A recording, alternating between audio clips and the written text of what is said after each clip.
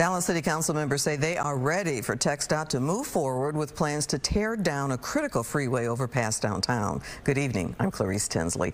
The I-345 connects Interstate 75 from the north to Interstate 45 to the south. It is aging and needs repair.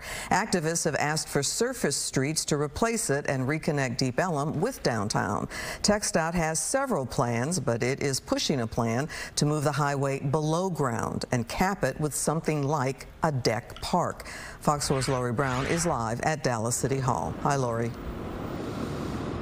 Hi, Clarice. After 15 years of studying what to do about Interstate 345 today, Dallas City Council members appeared ready to give TxDOT the green light to tear the freeway down and replace it by building it in a trench similar to US 75. If you flipped this discussion on its head, and if TxDOT wanted to build a new 1-mile highway through any one of our neighborhoods, we would all join together and we'd throw every policy we have at city staff to stop it. As the 50-year-old Interstate 345 nears the end of its lifespan, Dallas City Councilman Chad West argued it's time to think differently about urban design.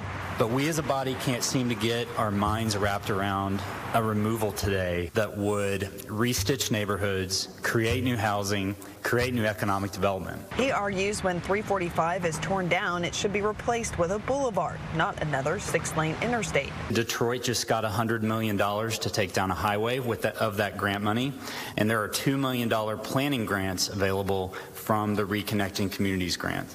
And staff confirmed on Monday we did not reach out to find out if we would be eligible for one of those grants. But TxDOT said examples of other cities removing freeways are not comparable to the stretch of highway between downtown and Deep Ellum connecting US 75 to I-45. The Detroit example, it's I-375 that terminates at a waterway. It doesn't connect to anything else. Several city council members expressed their desire to finally make a decision next week on the nearly decade-long discussion, rejecting the boulevard concept and supporting TxDOT's proposal to put the interstate below grade in a trench similar to Highway 75. You just cannot just tear down a freeway. Just wait. I mean, if this thing actually was a boulevard, how many more cars would literally be speeding in front of people's homes? Council members also asked about the option to keep the interstate elevated. TxDOT explained the trench with potential deck caps above it for real estate and streets would be better for communities on either side. It is very difficult to get past that perceived barrier, if you will. We don't build a lot of elevated freeways today. The hope is one day, you don't notice the freeways underneath you.